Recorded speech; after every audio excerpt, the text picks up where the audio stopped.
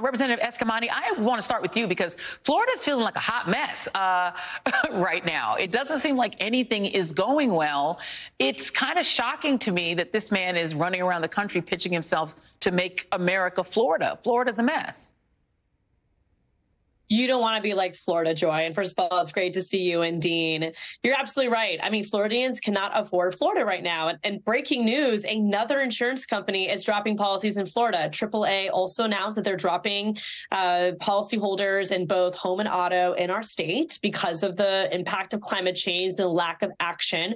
Our Republican supermajority leaders have decided to not take. I mean, this is a really dire moment in Florida where everyday people are struggling to make ends meet. Meanwhile, our governor is not even appealing to, his base of voters, despite the fact that he's gone all the way to the far right in an attempt to do that.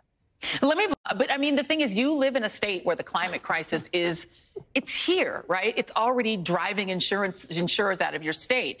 Have your colleagues on the other side of the aisle accepted that? Because literally insurance companies are leaving. Well, I'm sad to say that I did read that article because I don't know who did it, honestly. And I was Page 6. Really sorry that I know that. The entire context of it. But no, you're right. I mean, in the context of, reality check, climate change is real. Florida is directly impacted by it. If you spend time in South Florida, Miami, we have high tide and flooding in our streets. And of course, extreme weather patterns and our water temperatures around us are historically high and unprecedented. So my Republican colleagues have taken no action on this. In fact, Governor DeSantis vetoed millions of dollars for electric vehicle transition. Let me ask you this, because in Florida, I wonder if he is starting to take an internal hit, because the abortion ban alone makes him unelectable on a national scale, period. I mean, all of these, except for a handful of them that are in the Republican primary, including Tim Scott, they all want a national abortion ban. But he has already implemented a 6-week one. So he's done. And I wonder if inside Florida, people are starting to realize that, even some Republicans.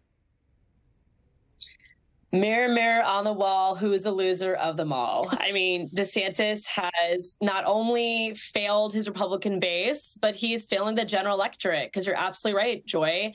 These positions he's taken, a 6-week abortion ban, is so extreme that people do not even know they're pregnant yet at that point.